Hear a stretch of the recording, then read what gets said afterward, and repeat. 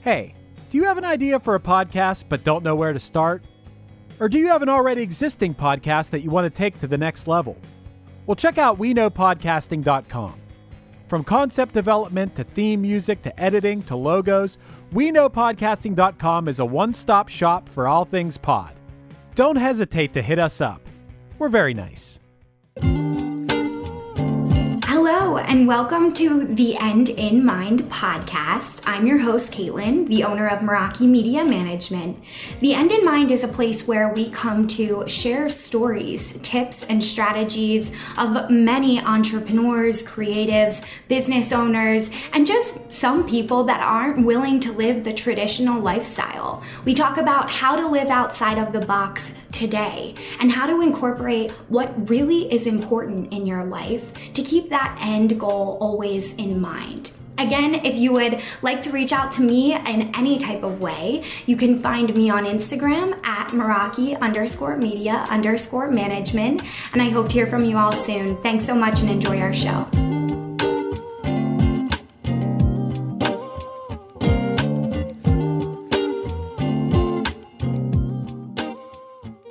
What is up, party people? Welcome back to the End in Mind podcast. I'm your host, Caitlin. Super excited to be here with you guys today, especially because today we are talking about one of my favorite topics because I'm trying to normalize talking about business anxiety. I struggle with business anxiety frequently.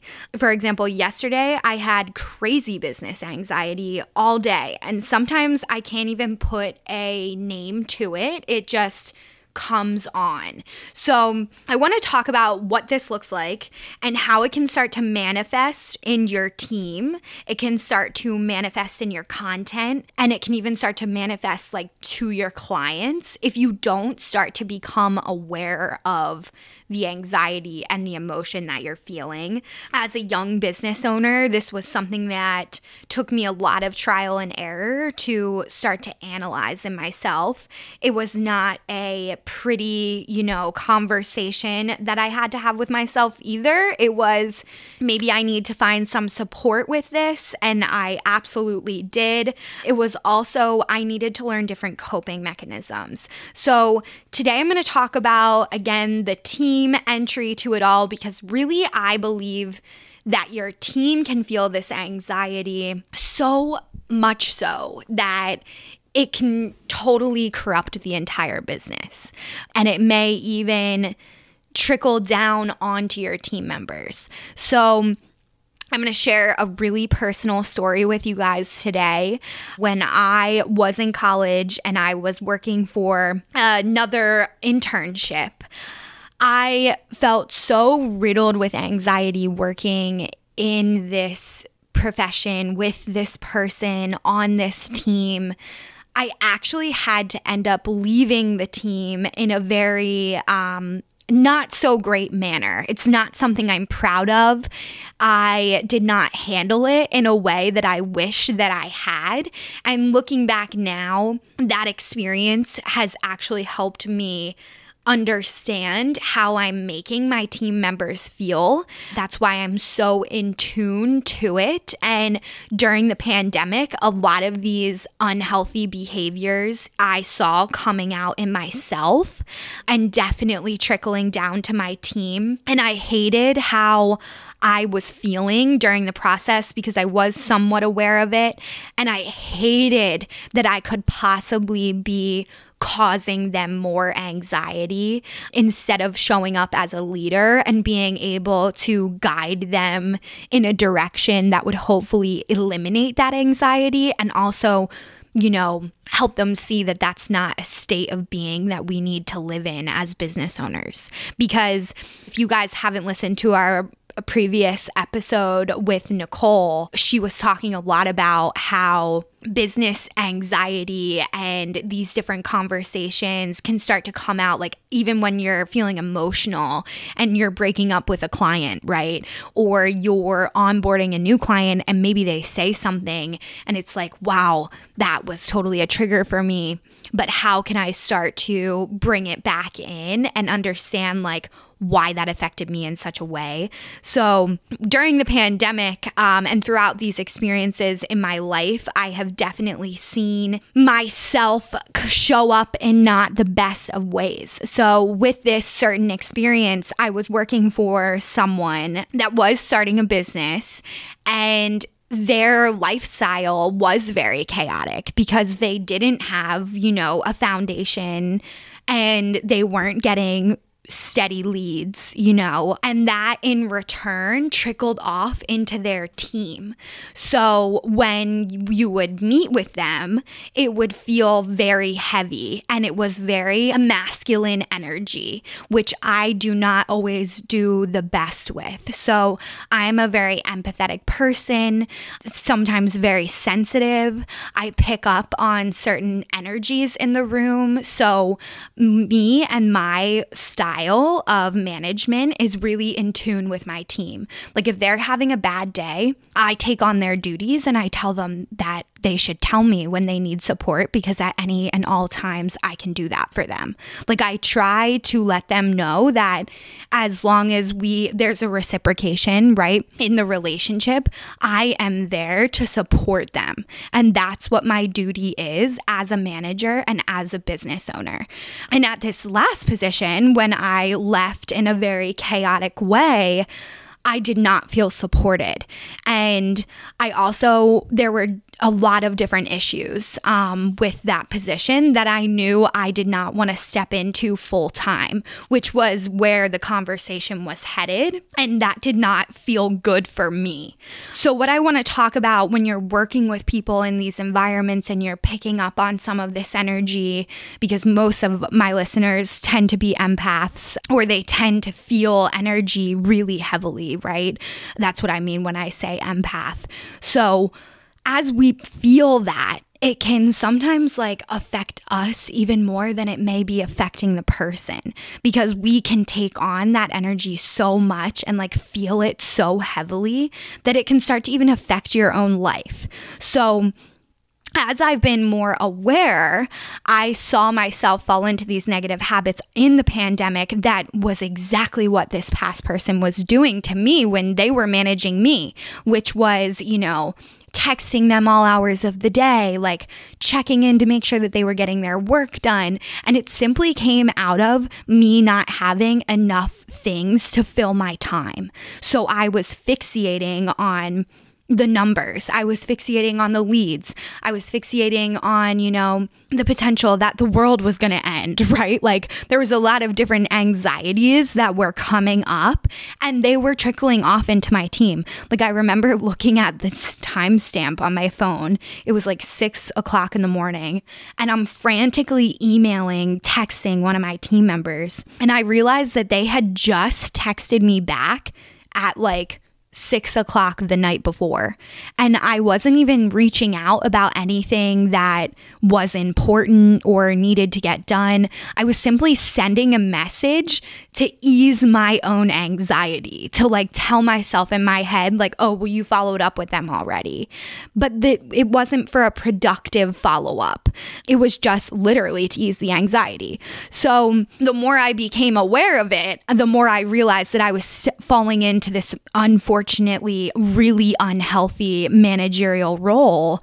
And I could feel those team members starting to pull away. And I really didn't want that. They are so amazing. A lot of them are still with me. Shout out to all of you guys. Thanks for sticking with me and my crazy lifestyle. When you are starting a business and there isn't money coming in, it's easy to point the finger, which is what I saw a lot of the people do in my past. And that's just not the person I want to be.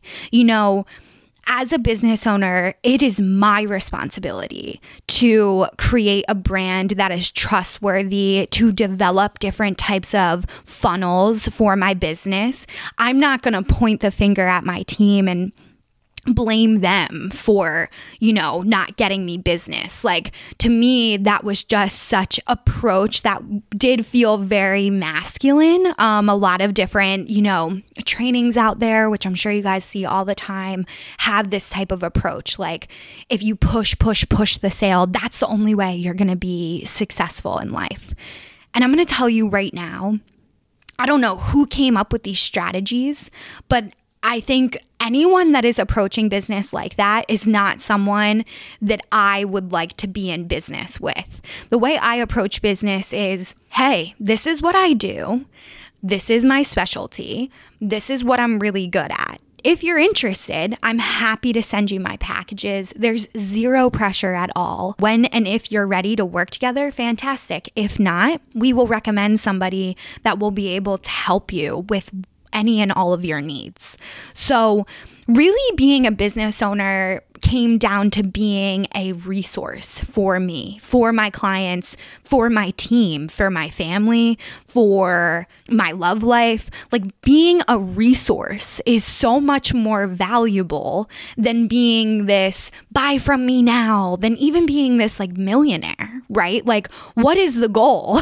I just want to help people. That's my goal. And what would really upset me is a lot of these people will take these types of approaches to business. Like, oh, my goal is to help as many people as possible. But then they're like, if you don't buy today, then I don't meet my quota. Well, sorry, that's not really my fault. Maybe I'm not ready to invest in your business. Maybe I'm not prepared even to invest in your business. And now you're making me feel like crap because I can't afford your product or service and you're not going to meet your goal. And this is somehow my fault, right? There's a lot of blaming and judgment going on.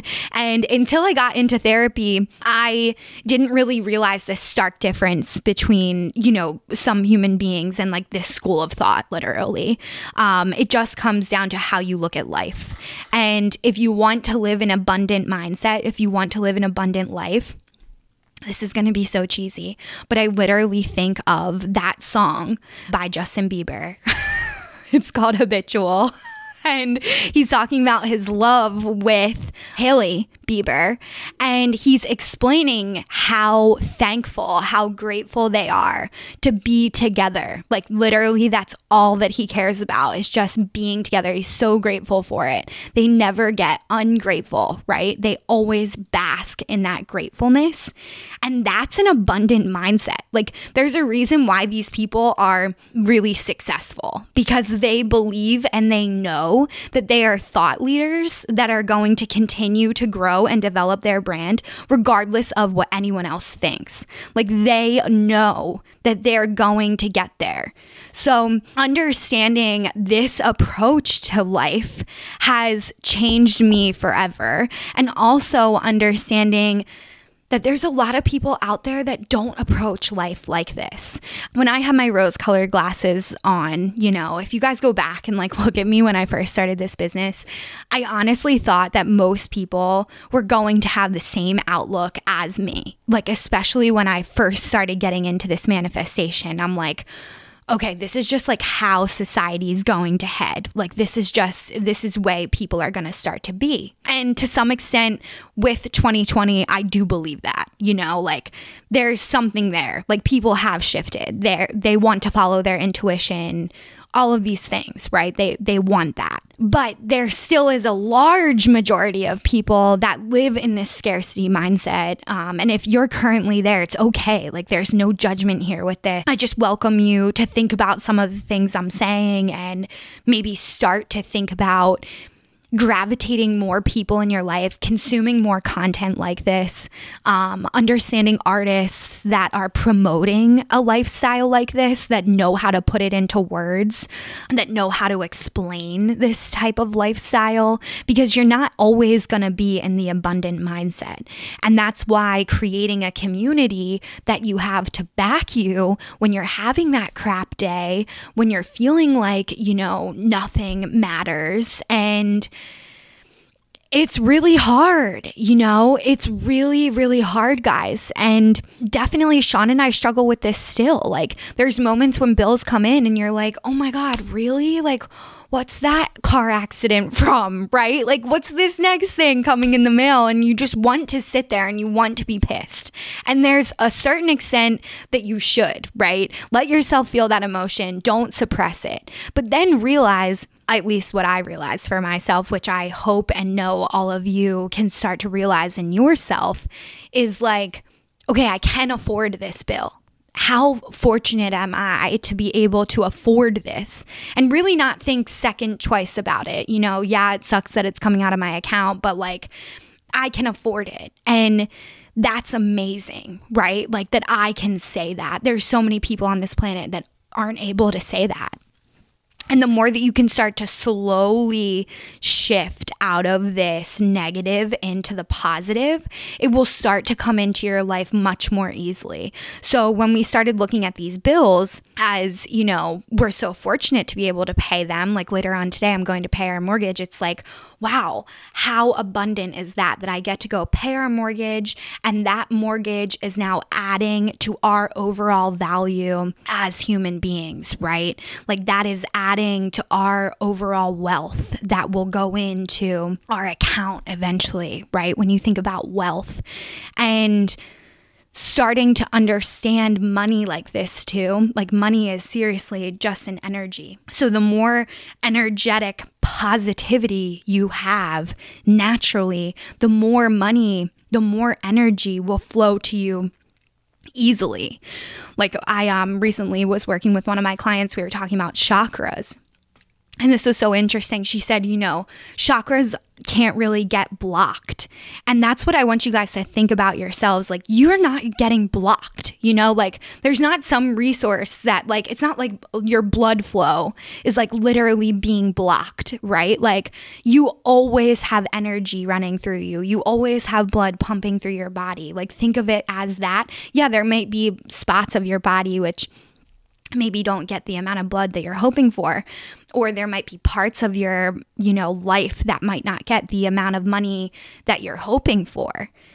But how can you start to draw that energy in, change that mindset, think differently about your body, think differently about money, so that doesn't have to be quote unquote blocked, because it was never really blocked to begin with.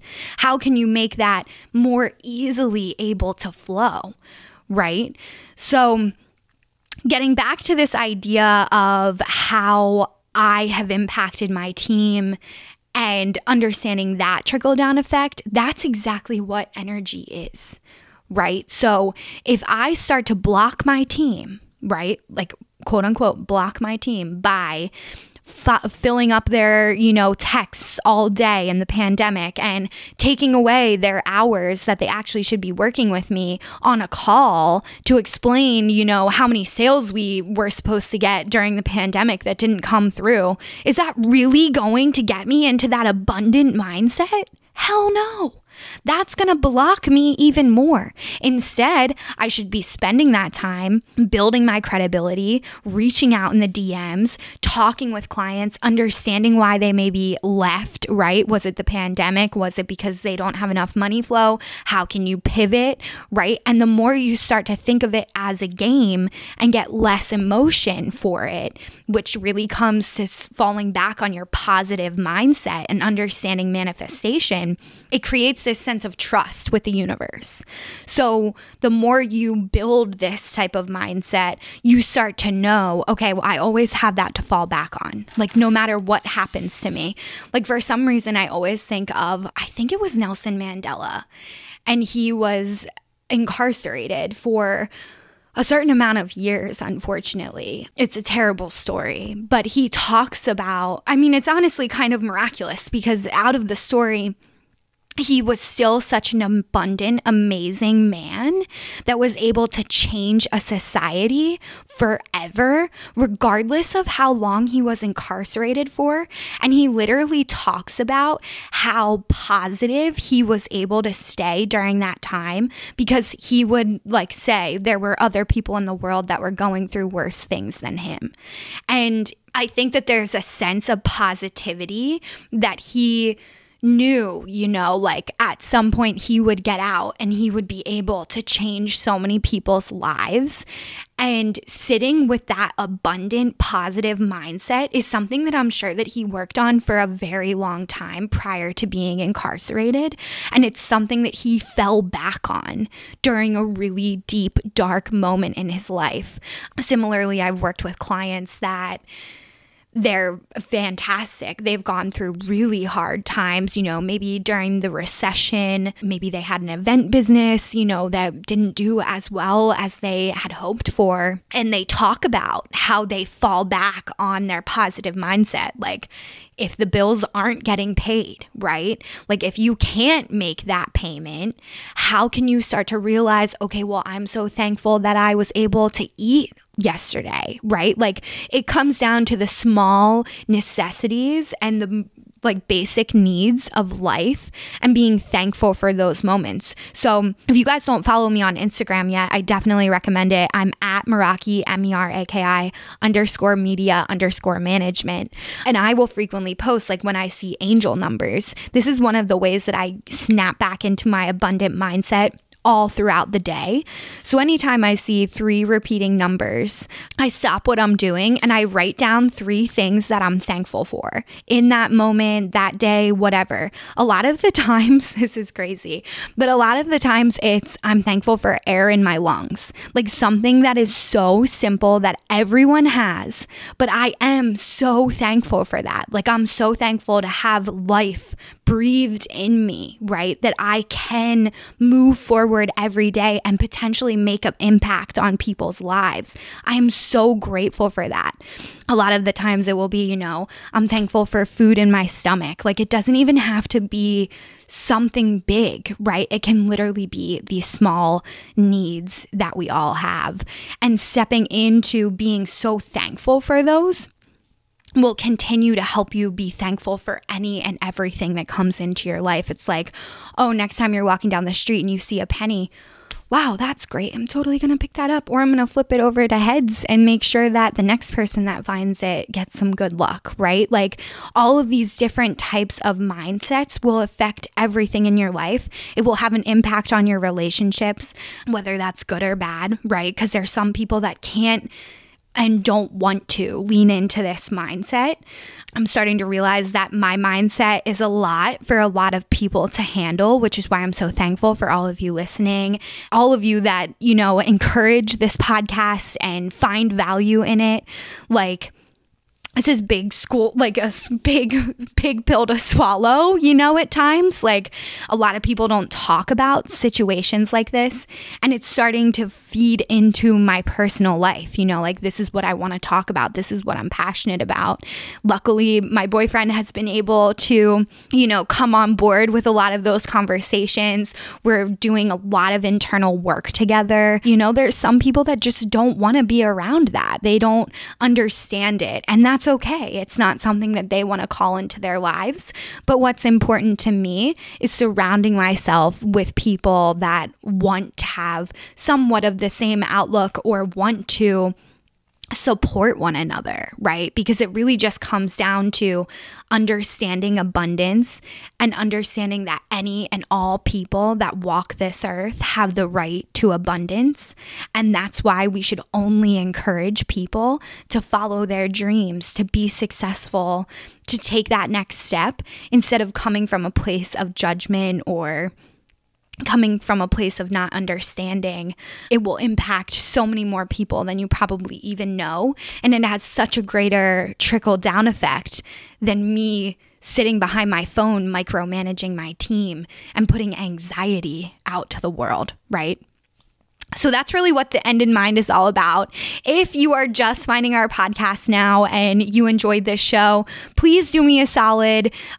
Give us an Apple Podcast review. We are still running our giveaway. So if you leave us an Apple Podcast review, enter your Instagram handle in there and you will be entered into a pool to win a free Starbucks and or mom and pop coffee shop of your choice in your local town. We would love to support your local businesses any way that we can. So if you love this show, please leave us a review. It will seriously help me reach more people that feel the same way, that want to work on, understanding a different lifestyle and possibly changing their own. So I hope you guys have a great day, and I will see you next time. Thank you so much for listening to The End in Mind. I would like to remind you all, if you haven't yet reached out to me on Instagram, we are at Meraki_media_management. It will be in our show notes as well. If you would like to reach out to me, we always offer free coaching through Instagram based around our Instagram training and our business Instagram practices. If you need any type of support, please do not hesitate to reach out to me there. And we also offer several different types of consulting and training packages if you're looking for a little bit more in-depth tips. So thank you all for listening in, and of course, I want you all to keep the end in mind as you continue with your day and or work week. Have a great week, and I will see you all next time.